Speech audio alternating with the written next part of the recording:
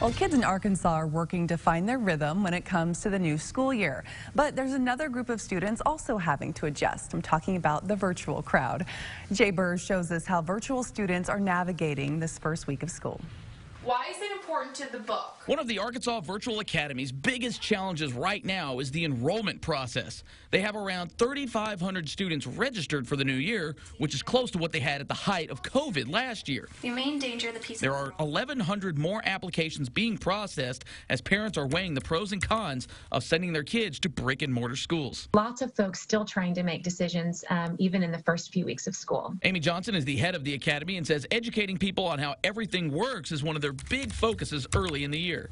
Normally, we're just really just helping families navigate, whether it's understanding the platform, how to access, and what all the bells and whistles are. They have a team of people to assist parents and students. She says they have had a large boost in enrollment the past couple of years, and they want to make sure families, not just students, understand how it all works. To help families really acclimate to what it really means to be educated virtually. Johnson says they have not had any server or internet issues from their standpoint. They are backed by the national company Stride K-12 to assist them because they would not be able to handle the amount of students locally. All of our server space, all of those internet pieces, we have just a huge infrastructure that allows us to support that. Johnson says those have been the only real issues they've dealt with early on, unless you also count having to get up a little earlier than during the summer break. The hope of a people for Pretty typical experience for our students to start the year,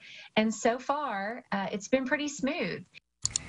Now, the teachers at the academy put a big emphasis on engagement and interaction, so all students, especially ones who are new to virtual, can also have the social aspect of going back to school.